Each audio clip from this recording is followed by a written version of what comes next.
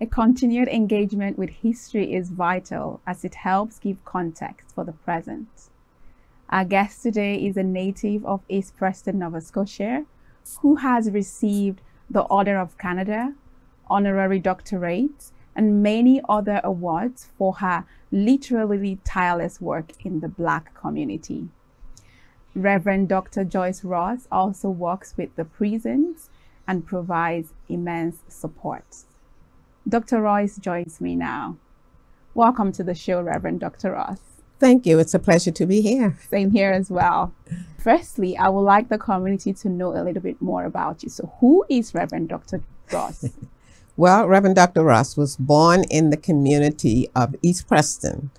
I was born in 1939, and I was born to the parents of Edith and James Colley, who had 20 children, 10 boys and 10 girls, and I'm the second of the oldest. I was married to John Ross, and I had 6 children, and I have 14 grandchildren and 19 great-grandchildren.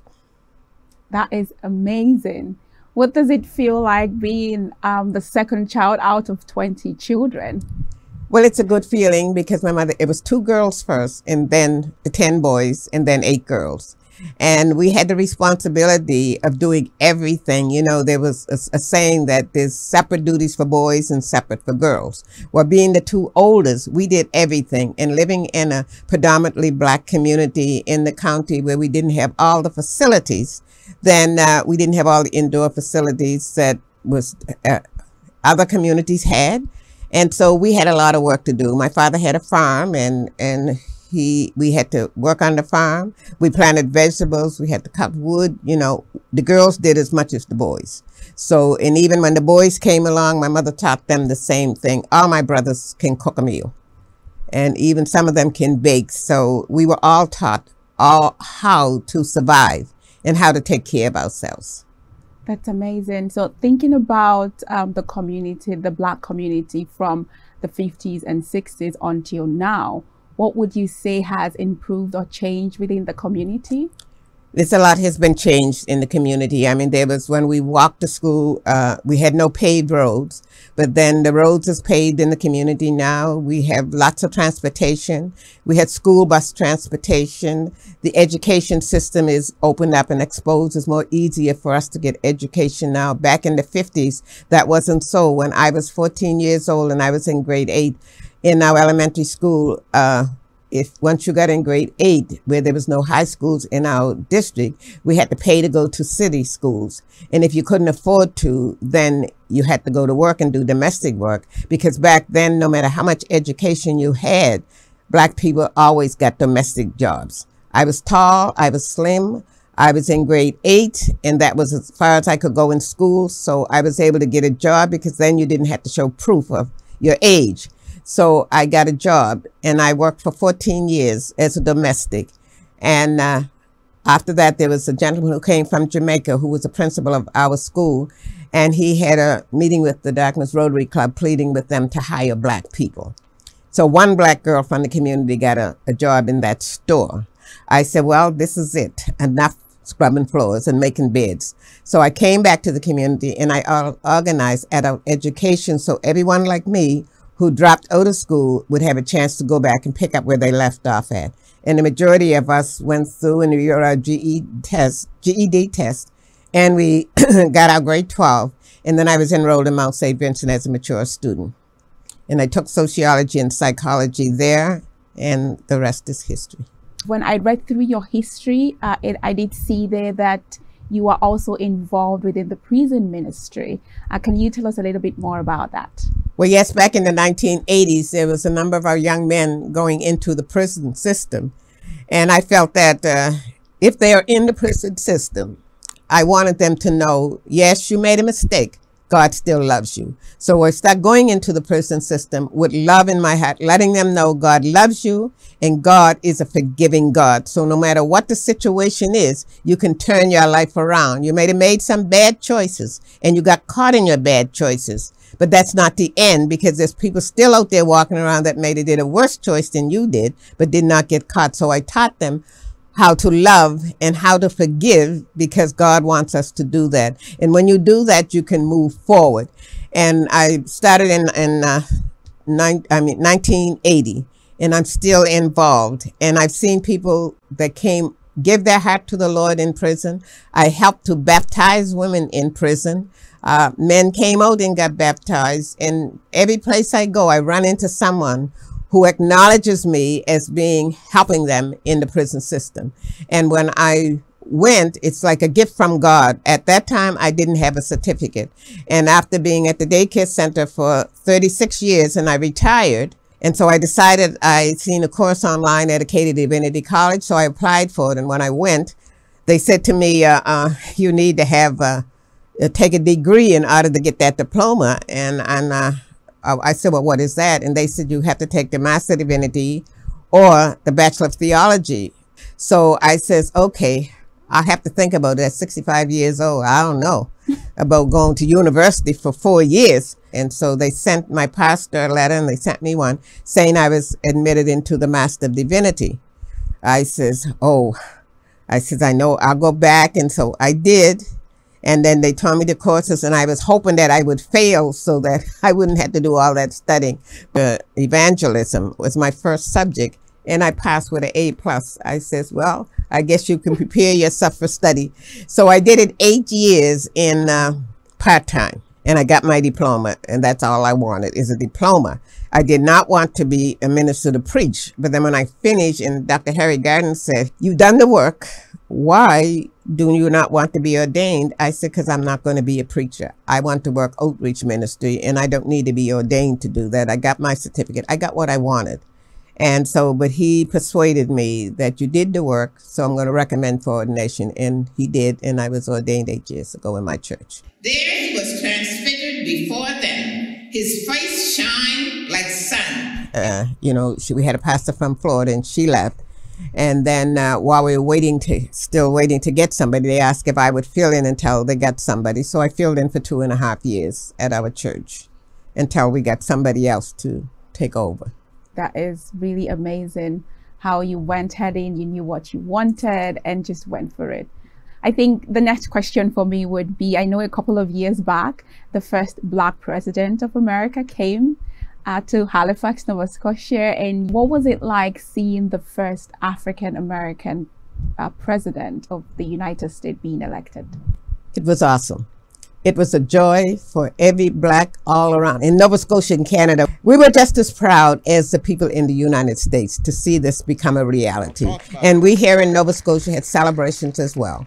And we know that he had struggles, the things that he had to cope with, but God brought him through. He was strong. He did a successful job. And when it was time for him to be re-elected, we were all praying that he would get re-elected for the second term. And he did, but we know it wasn't easy. We know there's still a lot of racism around in the States and here in Canada as well. But he persevered. He persevered, and he trusts God, and he was well educated.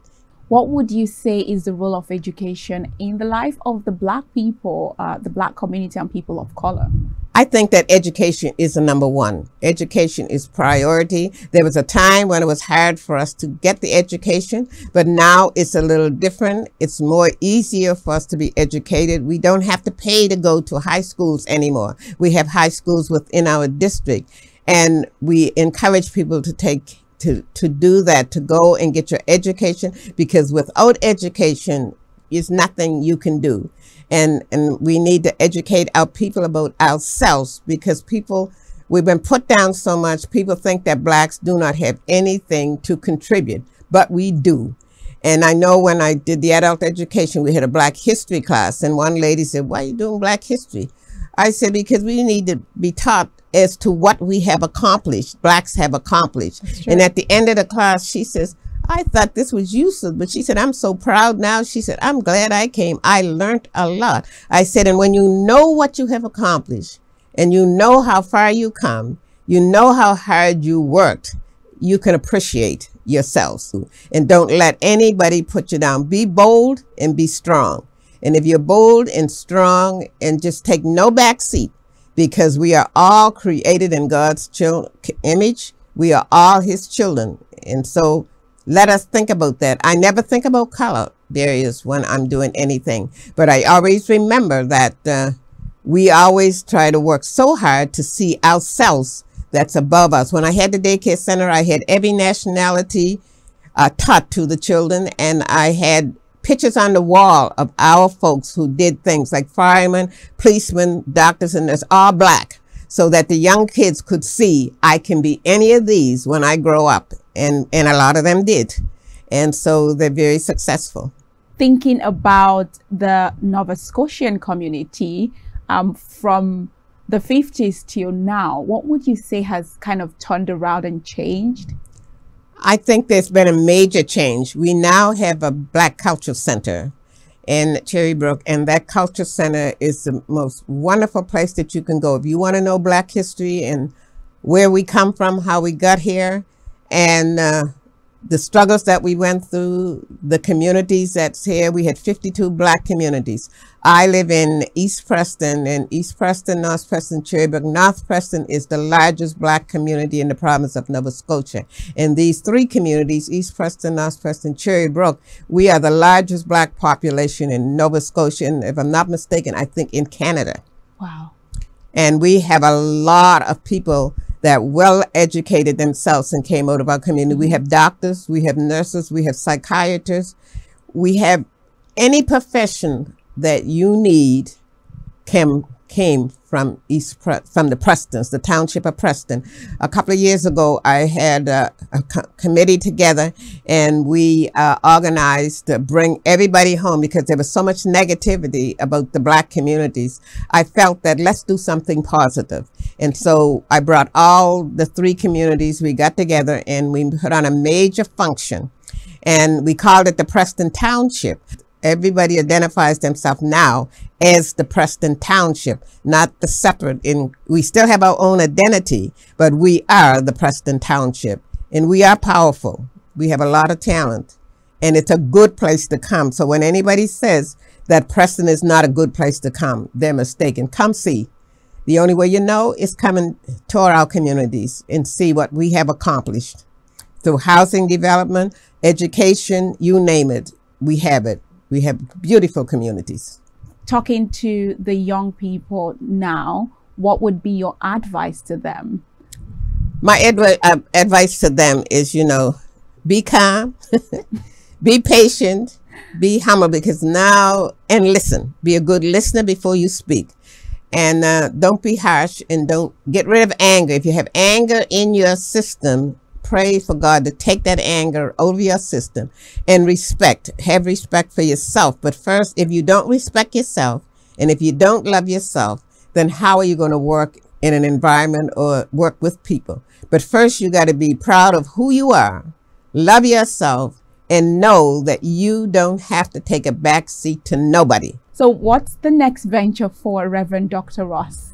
Well, I think I should retire. It's really hard for me to say no, but I still, there's some things that right now I'm trying to complete. Okay. And when I get that done, I mean, at my age, I don't know how long I'm going to be here. Only God knows that. Our days are numbered. I don't have a plan to do anything major, because I felt that I have made my mark. And I feel that God has led me a mighty long way, and I don't feel unhappy about the things that I've done, because I feel that I didn't do it all alone. I had God, and I had people that work with me. No one is an idol. You got to have others to work with you, and I could always get a group of people who would be willing to work with me. It wasn't easy, but it was doable, and we succeeded. That is such an amazing story. Thank you so much, Dr. Ross. And that was Reverend Dr. Joyce Ross, a prominent leader in the Black community of Nova Scotia. Remember to subscribe to this channel for more content like this. Click on the notification bell and get notified whenever we post a new content. Thank you for watching. I am Oni Olija. See you soon.